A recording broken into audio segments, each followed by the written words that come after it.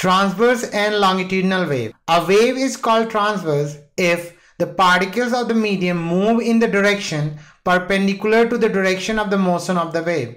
In order to explain the transverse wave, what I'm going to do, I'm going to consider a picture of the transverse wave. So here is a picture where you can see the sine curve is basically the transverse wave, and as you can see, this blue arrow is the direction of the motion of the medium particles, and the wave is moving in this direction with velocity v. So basically, as you can see, the medium particles are moving in a direction parallel to y-axis, or I should say perpendicular to x-axis, or you can also say perpendicular to the direction of the motion of the wave. One thing you need to remember that the transverse waves have oscillations in many different directions. It's not like the wave particles are oscillating in only one direction. They can oscillate in different directions too. Now let's talk about the next type of wave, which is basically the longitudinal wave. So a wave is called longitudinal if the particles of the medium move in the direction of the motion of the wave. In other words, we can say that